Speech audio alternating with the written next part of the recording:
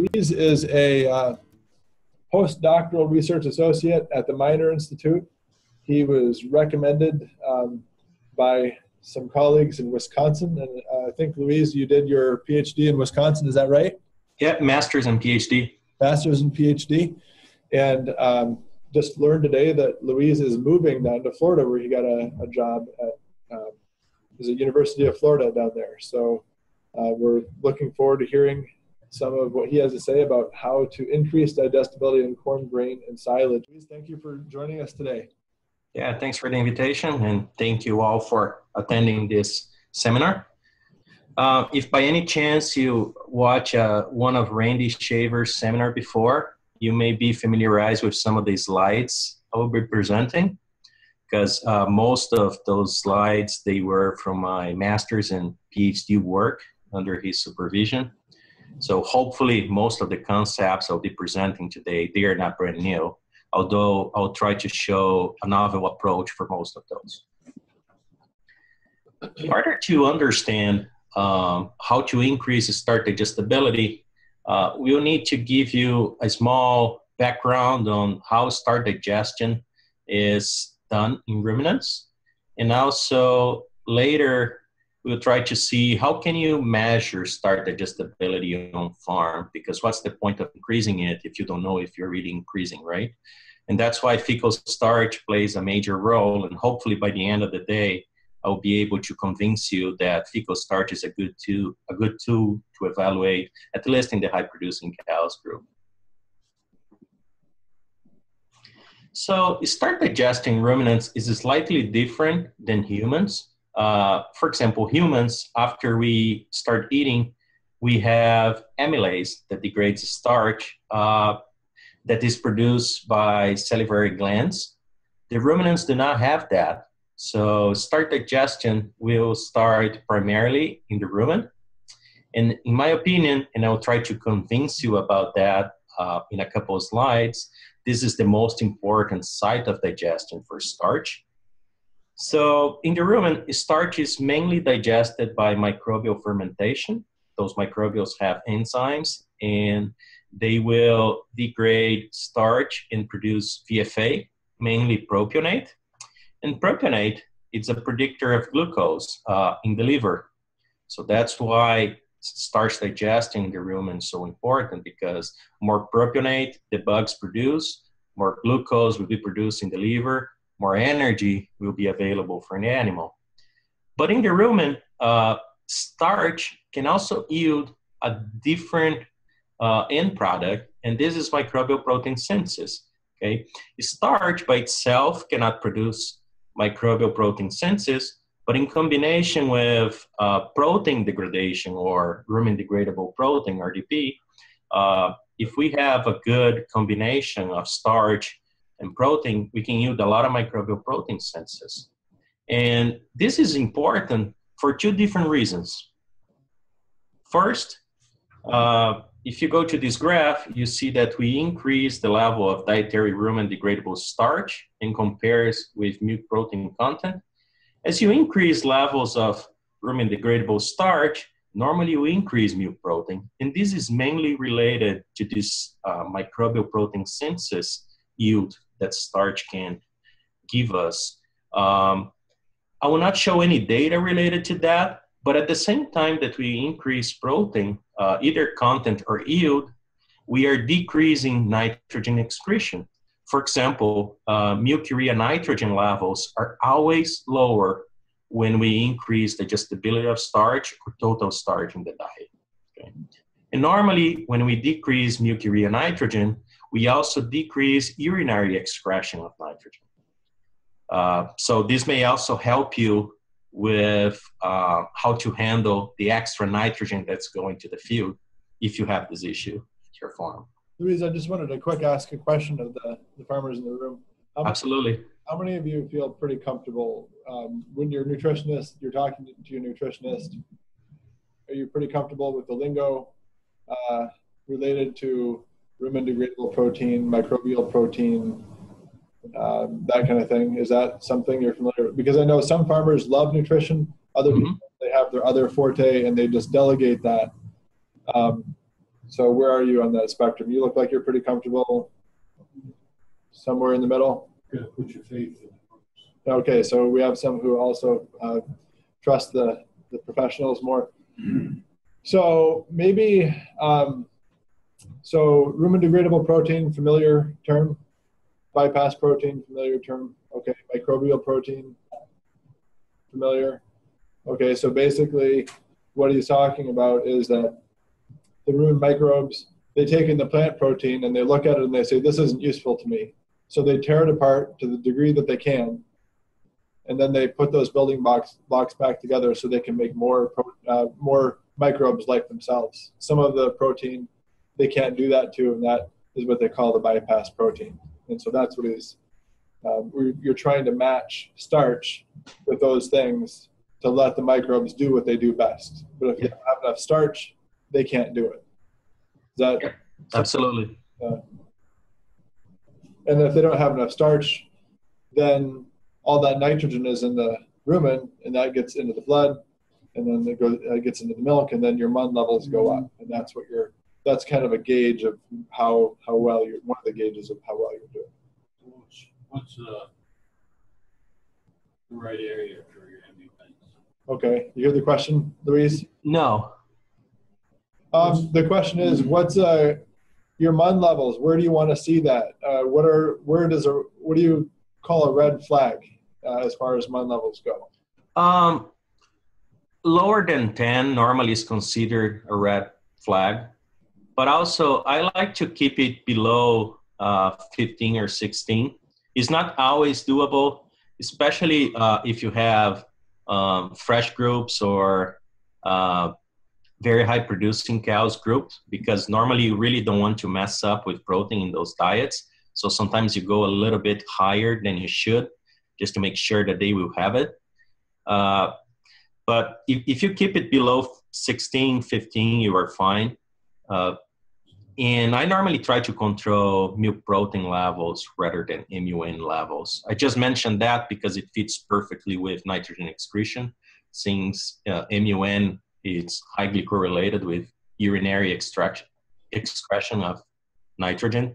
But below 15, 16, you should be fine. And you said that you like to, if it's below 10, then you start to worry a little bit? Yeah, there are some theories that if you have very low MUN, you may have, you probably don't have enough protein in the diet. But I think you'll be able to see that you don't have enough protein in the diet by low milk production. Yeah. So this will be the first red flag rather than MUN, in my opinion. Yeah, okay, good. Thank you. Okay, and continuing, although starch brings a lot of benefits towards nitrogen utilization or milk protein production, at the same time, we have a negative fecal milk fat content. Okay, and I certainly understand that a lot of farmers are paid by milk fat content as well. So all the time you increase the gradability of starch, there are two things you can do. First of all, increase buffering capacity, either through the use of additives or through the use of more physically effective fiber. Physically effective fiber will help a lot with rumination, and consequently, you won't have a huge drop in milk fat content. Another option is, as you use a much more digestible starch, you could try to decrease a little bit total starch in the diet, because this way you would be using corn very well, but you wouldn't be increase the total dietary rumen degradable starch. So in other words, you're probably feeding a similar level of dietary rumen degradable starch or slightly higher, but you are using it more efficiently. And this is probably the only time in this presentation I'll mention that, but keep in mind the most part of the time that we increase drastically starch digestibility, you may see some decrease in milk fat content, okay? However, you don't see this huge drop in milk fat yield. And at the end of the day, milk fat yield is what you are paid, not milk fat content, okay? And this happens because normally greater starch digestibility translates into greater milk production. And I will show a couple of slides on that a little bit later. So if by any chance starch is not digested in the rumen, and although I said any chance, a lot of it probably won't, just because cows, high-producing cows, eat so much, it's going to pass through fast through the rumen. So when starch reaches the small intestine, it will be also digested into glucose. The difference is that it's digested directly into glucose. And that's why sometimes you see a lot of people saying that maybe we should shift digesting of starch from the rumen to the small intestine, because in the rumen, you need to go towards propionate and later glucose, while in the small intestine goes directly to glucose, okay? And although this sounds reasonable, this may not be as efficient, and not because you lose something to an intermediate process like in the rumen, but because we don't really know how glucose is used after starch is digested in the small intestine. Okay, so all the time you hear people saying that we should shift digestion, be a little bit careful with that. Okay? And the starch that's not digested in the small intestine is digested in the hindgut, and again will be microbial fermentation towards VFA production. And although there is production of microbial protein synthesis, it's not used because it's excreted in the feces. Okay, that's why you cannot see that in this slide. Normally, and as I said, be careful with increasing small intestine digestion of starch, because if you focus on rumen digestibility of starch, you see that you increase the total tract digestibility of starch. And the reason is what normally is not digested in the rumen probably cannot be digested post-ruminally, at least part of that. And most of the ways you can shift digestibility of starch today is either through using a less digestible source of starch, which I'm really against, or through reduction of rumen degradable protein. So this way you have less bugs, and because of that, less digestion. Well, everybody that works with dairy cows know that if you don't provide enough protein in the rumen, cows are not going to produce milk. So I really don't recommend that.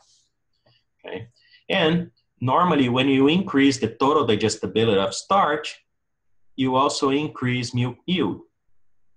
Okay, and that's why I mentioned earlier that milk fat yield is not decreased when you increase starch digestibility. Or if it's decreased, it's not a lot, so you don't really lose money on that. So now we'll shift to how can we increase starch digestibility? And again, feel free to stop me anytime if you have questions about what I'm talking. We will start with whole plant corn silage. So today the main focus will be the yellow portion of corn silage, which is mainly comprised by starch. And from a literature review, Dr. Shaver and we saw that starch digestibility in dairy cows fed corn silage-based diets varies from 80 to virtually 100%. And this is a lot of variance. So we decided to dig into literature to try to figure out what are the main factors that can cause this huge variance in starch digestibility in those diets. And these 5 factors are certainly the 5 most important factors. And in my opinion, this is really the order that you should consider it. Kernel particle size, duration of silage fermentation, and this is the newest data we'll be presenting today. Kernel maturity at harvest, potential endosperm properties, and when I mention endosperm properties, I'm talking about hybrids that have a lot of floriendosperm. I'll soon explain what it is. And last, but still experimental, additives. If you ever had opportunity to watch one of Dr. Limington's presentation, he's talking very high regard about protease. I completely agree with him on this topic. The problem is, as far as I know, there is no protease in the market unless something came up in the last couple months, okay? So kernel particle size is very important because corn is a seed, right? And because it can be used as a seed. So because of that, there is a seed coat around it. And it's normally very hard because the seed coat, it's supposed to protect the endosperm of corn, right? So if you don't break it, bacteria in the rumen or enzymes in the small intestine cannot reach starch. Okay, so that's why it's so important to break kernels. But after the kernel is broken, there is also some chemical factors that we call zinc or prolamine that are specific types of protein that they surround starch. They also inhibit digestibility of starch. Duration of silage fermentation is important because bacteria in the silo, somehow they are able to break down those proteins that surround the starch, making it more available. And because of that, we decided to test duration of silage fermentation as a potential tool to overcome negative effects of maturity or hybrids on starch digestibility. And I'll show some slides later today.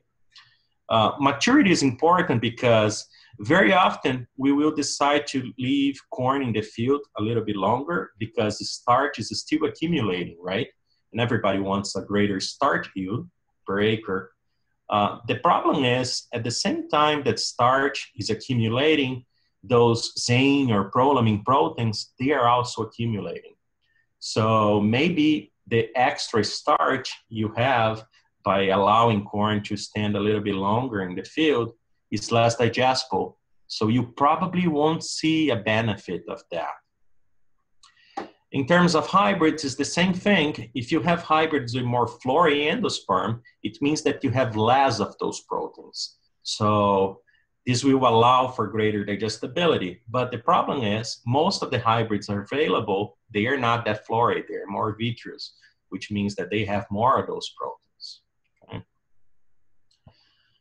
So during my master's, I had opportunity to run a review article to evaluate some harvest practice. And the first thing that we evaluated was maturity.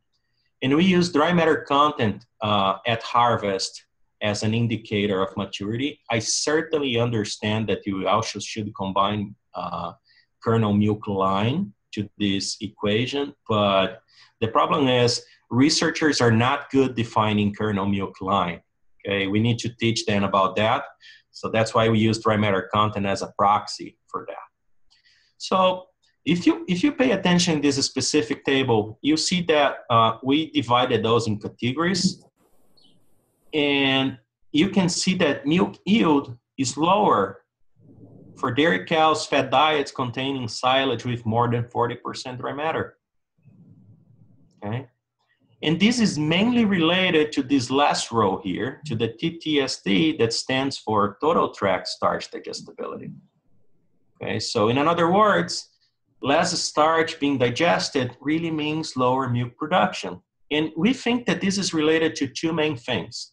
One is what I described as the accumulation of those zinc proteins together with starch. And the other one is related to kernel processing, and I will explain why soon. Okay. The second thing we tried to evaluate during this experiment was the effectiveness of kernel processing. So we divide in three categories. When the harvester used the cracker, okay, or the kernel processor, and was really tight from 1 to 3 millimeters, not very tight, what we describe as 4 to 8 millimeters, or did not use a processor. Okay? There is a confounding factor in this data set, because many years ago, when research was being done on this topic, the unprocessed treatments, they were in a much lower theoretical length of cut. And they used to do that because as you get the knives closer, they will hit more kernels and break more kernels. Okay, so some of these results here may be biased, especially for this unprocessed treatment. Okay, so if you go to the total tract starch digestibility row first, you see that starch digestibility is much lower when the rows are not tight enough. And this really translates into lower milk production. Okay, Although it's only 1 pound per day different between 1 to 3 millimeters versus unprocessed, you can see that digestibility is still lower for the unprocessed, even though many of the data set containing unprocessed treatments were with very finely ground whole plant corn silage. Okay, and this tells us that you really need to use processor if you have one available. Okay? And I'm saying that because, especially if you like to harvest silage at a greater maturity, because if you look to this specific graph, you see that silage harvest lower than 28% or up to 32% per matter, the processor is not really effective, okay? And the reason is the kernel is not too hard yet, and those zinc proteins are not really there yet. But by no means I'm saying that you do not to use a processor during this time, okay? If you harvest this specific type of corn silage, make sure you use it as a guarantee that kernels will be really broken. As you go from 32 to 40%, processor is really important. You know, it really increases digestibility of silage. But when you go to silage above 40% dry matter, the processor is ineffective. In other words, you're not breaking kernels if you get the too mature corn silage. Okay? And that's a huge problem because you are really relying on the processor to do its job in this specific silage that has more prolamine or zinc proteins surrounding starch, and it does not. Okay? The same way, if you harvest whole plant corn silage with a very long theoretical length of cut, the processor is also ineffective. And the reason for that is when you have very long fiber particles going into the rows, normally a lot of kernels will be in between those particles and it attenuates the breakage. Okay? So also be careful with that. Although to be honest with you, it's really hard to reach this level of this length of cut because you will need to remove knives, and nobody recommends to remove knives today because you may lose warranty of your harvester. They are more susceptible to breakage and several other things. And just to show you how important it is related to fecal starch, you see that as kernel processing score decrease or corn silage processing score decrease, fecal starch increase. Okay, so in other words, if you don't break kernels, they really go to the manure. Okay, so you probably will see that visually. You don't really need to measure that to see, but by measuring, we can prove that. And this is a data set provided by Kristen Hansen during the last International Silage Conference. So how can we know if we were able to break enough kernels during harvest? So this is a very simple procedure you can run during harvest and provides you real-time data so you can make the necessary adjustment at harvest. Okay? I don't have a picture of that, but I really like to use a black garbage bag. So I put a black garbage bag on the floor. I grab a couple samples, throw in this black garbage bag. I leave it in the sun for 15, 20 minutes so the samples dry a little bit. It's easier to do the process when the sample is a little bit drier. So you get a bucket. Okay, here I have a tube, but you can use a bucket and has exactly the same quality. Just fill that with water, throw the silage sample, then gently agitate the material for 1 or 2 minutes. And you see that the kernels, they separate from fiber. The kernels, they are denser. So they go to the bottom of the bucket while the fiber stays on top. So you are able to remove slowly the fiber that's floating. You can put the water out, and then you end up only with kernels. Okay, it's much easier to see kernel breakage only looking to kernels rather than the whole plant corn silage sample. So then you can compare the different types of kernel breakage. And obviously, the one on the right is the one that has more broken kernels. A good way to see that is try to make a circle.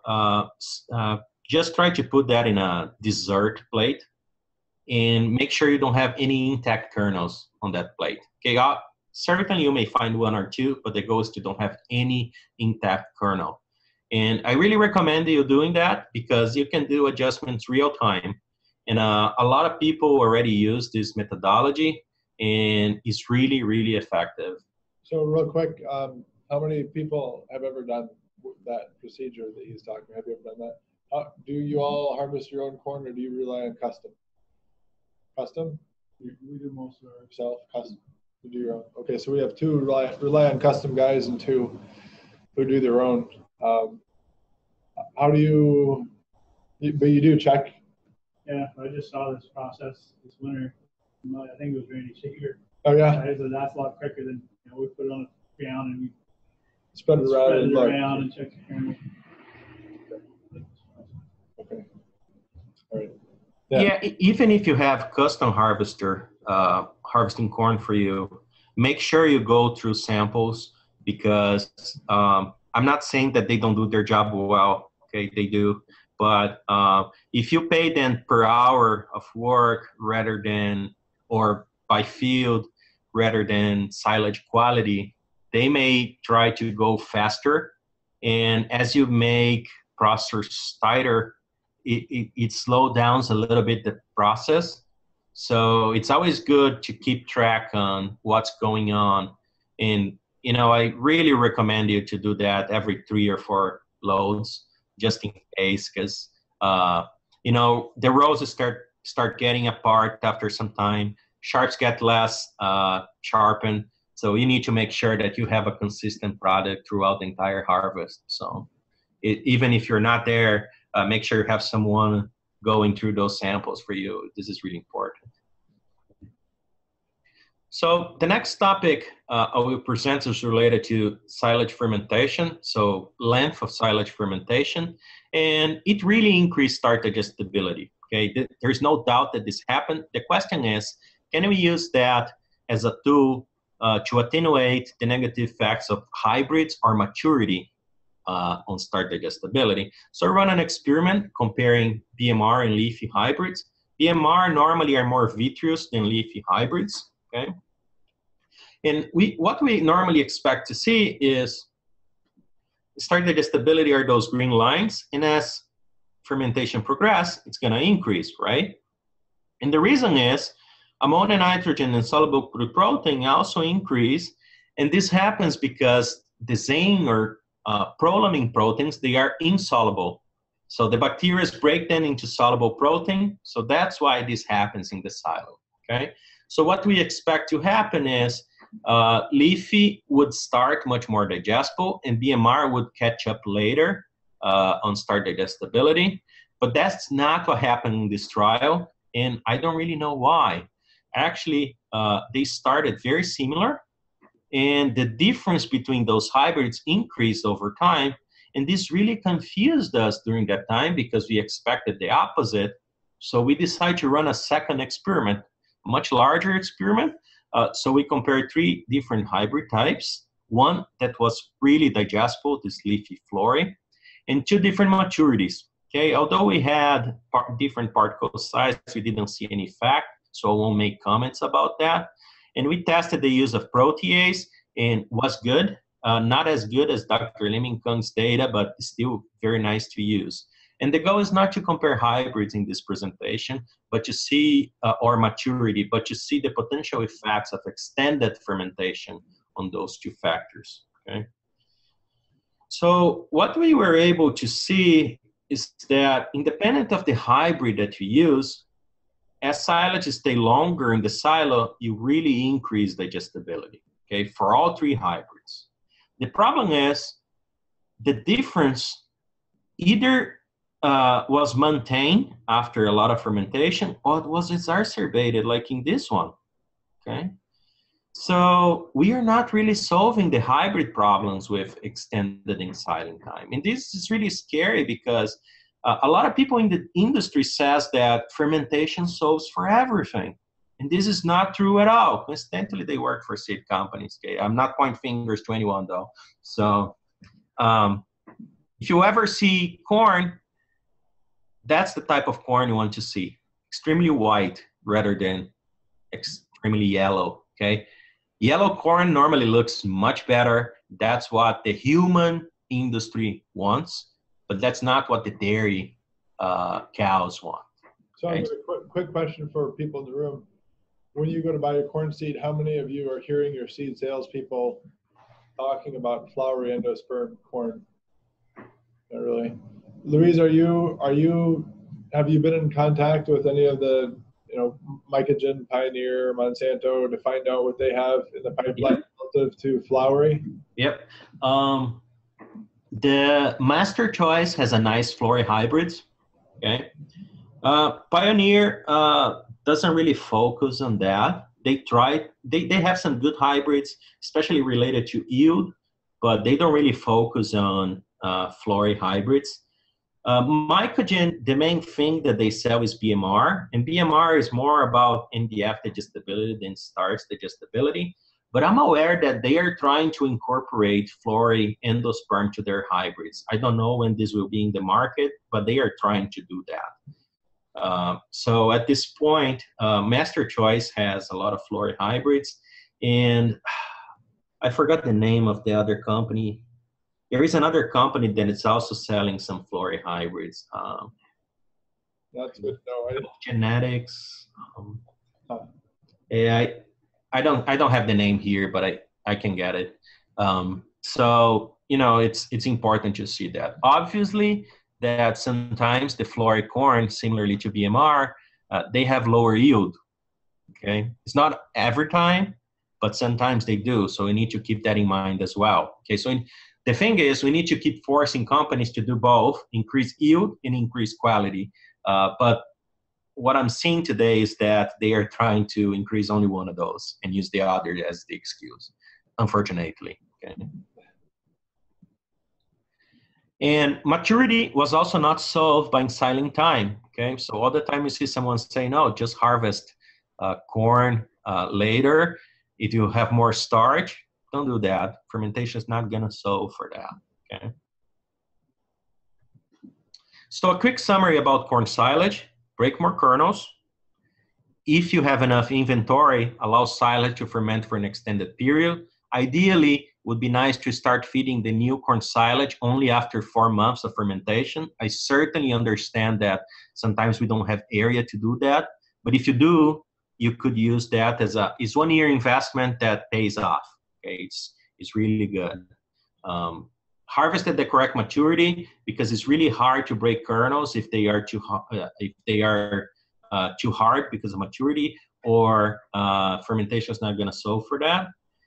If you have those hybrids available, use more flowery endosperm hybrids. Okay, but try to rely on hybrid performance trials that are conducted near your farm. Okay, because sometimes what's great in Florida, for example, may not be great here, and vice versa. Okay, and I put additives with a lot of question marks because at this point I don't know when we will have those protease additives in the market. So shifting gears to corn grain, and when I mention corn grain, is either dry corn or high moisture corn. Everything that affects corn silage affects corn grain. Okay, so particle size is a main thing. You need to break kernels as much as you can. One extra treatment you may have with corn grain is that you can steam treat those. For example, steam flake corn. They are more expensive, but they are more digestible. Okay, so you need to calculate income over feed cost to see if steam flake corn could be a good thing for your herd. How many of you use steam flake corn? Okay. Do you have any sense of? I know that it's an ingredient that you use under some circumstances. Do you have any sense of what the payback on that is, or actually you use it? How much more do you pay per ton for it? I don't have values on that because steamed flake corn is not a big thing here in the Northeast. It's much more used in the Southwest, right?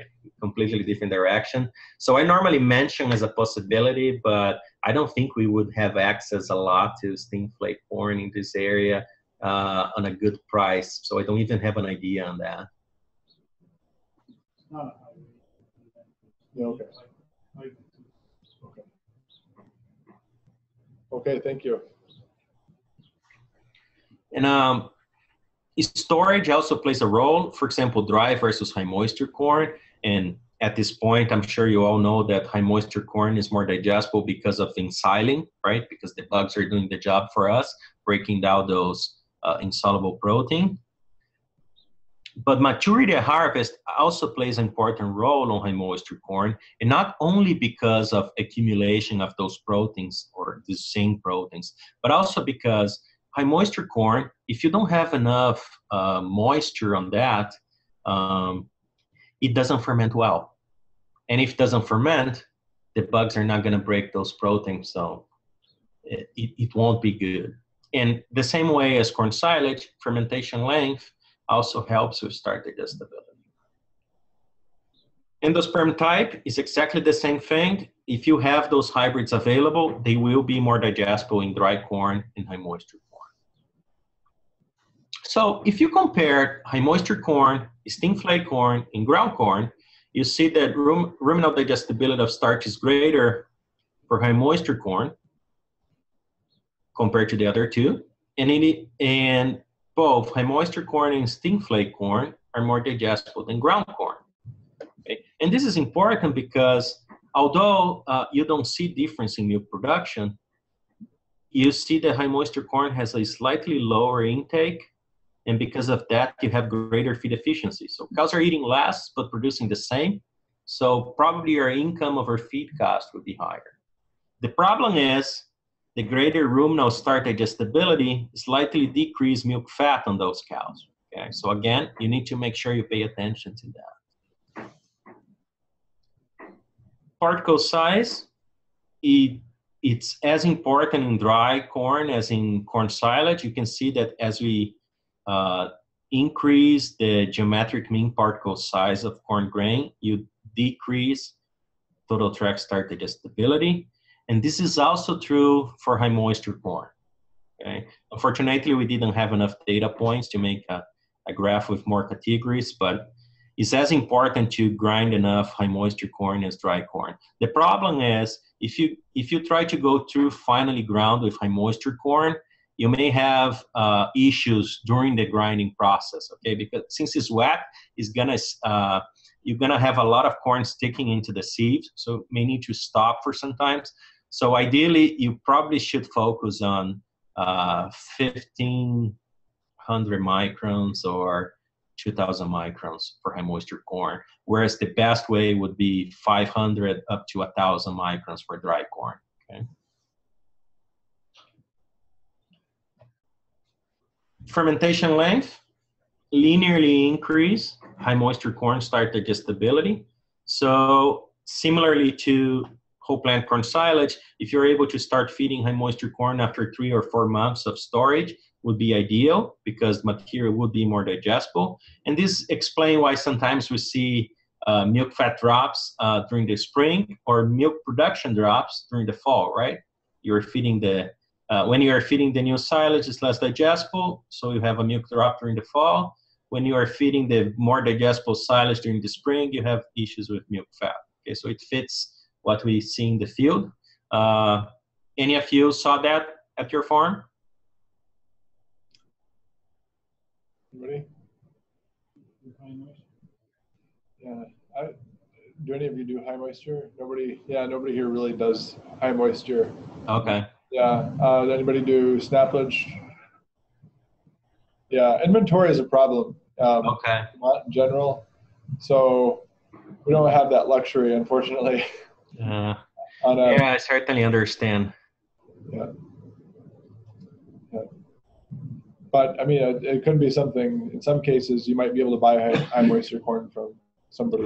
Okay. Well, if you ever buy that, make sure you check for dry matter content and fermentation profile, because as I mentioned, if you have low moisture or high dry matter content, the fermentation is worse. So in vitro starch digestibility is worse. Okay, I normally try to target on 72% dry matter, but there are a lot of places people go to 75, and well, above 75, I don't consider high moisture corn anymore, okay, because it doesn't really ferment well. So then it's just wet dry corn, in my opinion. Okay, so keep that in mind. So a quick summary on corn grain and high moisture corn. You need to break kernels. Break as much as you can. Okay. If you have inventory and can use high moisture corn, let it ferment for longer periods. Make sure you harvest at the correct maturity, otherwise it's not going to ferment. And when hybrids are available with flora-endosperm, they should be the best option. But we discuss a lot on, okay, start digestibility is important, but how do we access that on farm, right? And fecal starch is probably the most reliable procedure available today. It's a very simple procedure. Obviously, if you have a fecal sample like this, where you can see a lot of kernels everywhere, you don't need to analyze for fecal starch, you know you have a problem, right? But when we are handling dry corn and high moisture corn, sometimes we don't see as clearly as when we don't break whole plant corn silage kernels. So it's a good tool to evaluate starch digestibility. The way it works is we can combine fecal starch with predictive equations. I will show you one equation that I helped to develop in Wisconsin under Dr. Randy Shaver's lab. And you can use that to predict total starch digestibility. One thing that you need to keep in mind is that it reflects the total diet, not specific feed stuff. So my fecal starch is high. Oh, it's my corn silage. Not necessarily. If you only use corn silage as a starch source, yes, it is.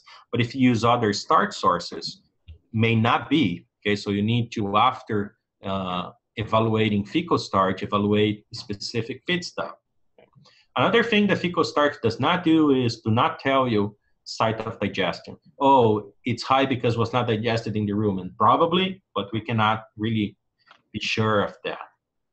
The main goal with fecal starch is to be monitoring all the specific groups over time, especially if you have high producing groups. Okay, those are the cows that you need to focus normally because, well, those are the cows that pays the bill, right? So that's the goal. This is a specific number here. It's variable depending on who presents about fecal starch. We normally like to keep it under 3%, okay? I saw a lot of people saying under 5. I'm okay with that. 5% is a good number, but we try to keep at 3 because we want to optimize starch digestibility as much as we can. Okay, and if you have greater than 3%, then you just need to start looking for the specific feed stuff. Okay, I normally go first to corn silage. Lack of kernel processing is the #1 issue related to high fecal starch numbers. Okay, but may not be. So go first to your silage, and after that to the other starchy feeds. And make sure you collect it properly because the starch in the feces, they keep fermenting for some time after it's excreted. So if you don't collect it properly, you may have issues. So make sure you collect samples from 10% of the animals in the group or in the pen that you want to evaluate. Put those in a bucket and then homogenize well. But make sure you see the cow pooping or you collect a rectal sample because if you just go through the pen and get the manure, maybe mix it with urine or maybe there for a lot of time, so part of the starch fermented, and you may have a biased result coming back from the lab, okay? If possible, submit the sample frozen or dried, because if it gets too warm, the sample gets too warm, it keeps fermenting. And if by any chance you change your diet or do any sort of management adjustment, reevaluate that only after 2 or 3 weeks, more likely after 3 weeks, because it takes some time to the cow adapt to the new diet. So you may not see difference right after you change. Okay? And if you evaluate right after you change, you may give up on something that could really work.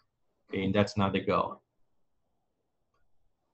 This is the total starch digestibility equation I mentioned. So you measure fecal starch, then you just use this equation to predict total starch digestibility. Normally, the commercial labs, you already have these or a similar equation that they developed to be used on their reports, so you don't really need to worry about that. In most of the commercial labs, they already have NIRs to measure fecal starch, so it's cheaper and easier and probably faster than a wet chem measurement. Okay, so it's a really good procedure to evaluate starch digestibility. To finish this presentation, I would like to show you how important it is, and I try to how important starch digestibility is, and I try to do that through some fecal starch economics. In order to do that, we will simulate different scenarios. I think we have 5 different scenarios, and all those 5 scenarios use exactly the same diet, so 25% starch in those diets. All the cows will have exactly the same dry matter intake. For the sake of this specific simulation, we will assume that corn grain has 70% starch, which means that for each pound of corn you feed, you have 0.7 pounds of starch, and that the starch digestibility measured as 7 hours, ruminal in vitro starch digestibility is 70%. Okay, so multiplying 0.7 pounds by 70% means that for each pound of corn, we have close to half a pound of digestible starch, okay? And this is the assumed corn price. Okay, I know that may vary a lot from region to region. These were Midwest corn grain prices last month. So we try to simulate fecal starch from 0 up to 20%. Okay, and this is related to that variance I show in corn silage-based diets in that first corn silage slide today.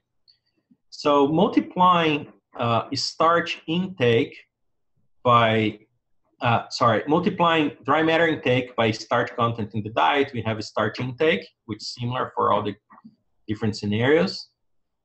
Using that specific total tract starch digestibility equation by multiplying the fecal starch, those are the total tract starch digestibility values we got. This is slightly lower than what I presented earlier, but I saw those numbers before. And then what we try to do is we multiply starch intake by total tract starch digestibility and subtract this number from starch intake to see how much starch was lost in the manure. So as fecal starch increase, you see that starch loss increase in pounds per day for each cow. And then we try to calculate how much extra corn grain would I need to feed, considering that for each pound of grain, we have half pound of digestible starch, we would have to compensate those values here. So this is the amount of corn grain you need to feed extra to compensate for starch excretion in the manure. And then you have the extra price you were paying for that based on that specific corn grain price. Okay. So if you have 10% fecal starch, it means that probably you're losing 25 cents per cow per day. Okay. This is a simulation, may not really impact what happens at your farm, okay, based on the different corn prices you feed or the milk production you have. But it's just to give you an idea on how important starch digestibility is. This is my email from the Minor Institute. I'll keep this email for at least 2 or 3 months. So feel free to send me any email with questions. And if you have opportunity, please visit our farm report website. All the researchers here and also the students, they write articles monthly to the farm report. And we normally have very interesting topics going on. If you have more interest on corn silage, I team up with Dr. Shaver in January and February to answer several questions related to corn silage. So you may see a lot of different things related to shredlage, but also to hybrid types, including BMR, if you have interest growing those. So I really recommend a visit to our farm report. Do we still have time for some questions? Yeah. When you looked at the starch, different levels of digestibility and the amount of corn lost, it'd be interesting also to see if somebody didn't add more grain, what the milk loss might be. Yep. The value of that milk loss, because I think my sense is that people who have high fecal starch in their herd might not know it, and so the result is probably that. I mean, I'm not sure, but I agree. No, I agree with you. The only reason why I didn't add that is because I would need to use an equation to assume the milk production. And then we enter in all sorts of bias related to calculation. That's why we didn't add. But if we go back to the initial slide, one of these initial slides, I have an equation from this specific graph that could be used for that. So it's doable. Give you a sense anyway, right? Yeah, it would, for sure. Okay. So any questions? So sounds like the fecal starch would be a good spot to start, just to get a sense of where you are. How much do those cost, Luis? Any idea? I think they are $15, $20 per sample. I can check right now for you. I'm in front of my computer, so. Sounds easier than soil sampling, actually. Yeah, is that something Dairy One could do, or who do you typically send those to? I normally send to Dairyland Labs, but I know that Cumberland Valley does, Dairy One does, Rock River Lab does. So I think that the main labs does. So it's something that's easy to. Well, thank you, Luis, for that. My pleasure.